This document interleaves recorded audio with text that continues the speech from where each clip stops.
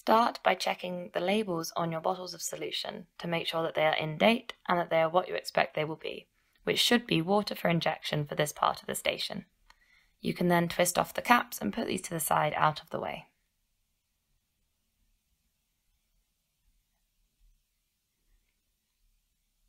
Next, you need to open up your 20ml syringe, but leave it in the packet for now so that it stays sterile. You can then open up your first blunt fill needle and attach this to the syringe. You can attach it with a slight twist and then remove the needle cap by pulling straight outwards. You can then fill the syringe with 20ml of the water for injection.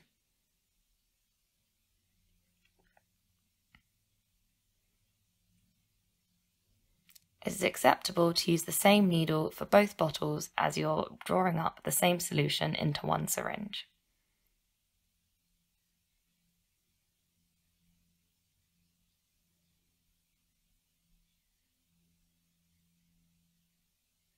You then need to immediately dispose of your needle into a sharps bin to ensure proper sharp safety.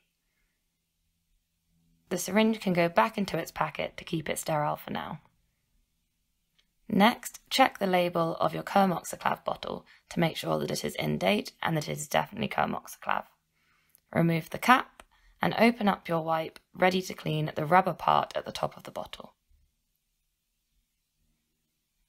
You need to open your wipe out fully and clean for 20 seconds before letting it dry for 30 seconds.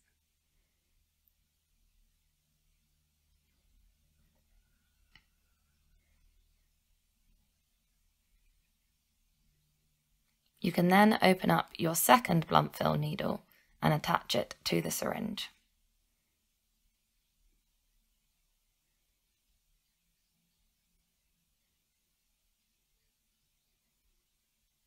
Again, attach with a slight twist and remove the needle cap by pulling straight out. You then pass the needle through the rubber part of the bottle and inject the first 10ml of the solution into the powder.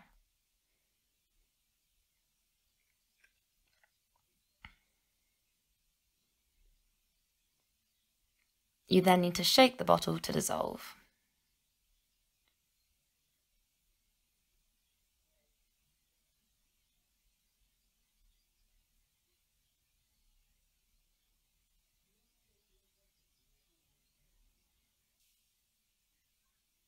Check that the powder is completely dissolved before injecting some of the air from the syringe into the bottle.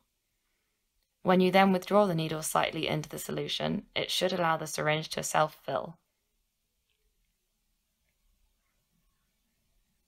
You can then withdraw the last bits of solution just by pulling back on the plunger with the needle in the solution.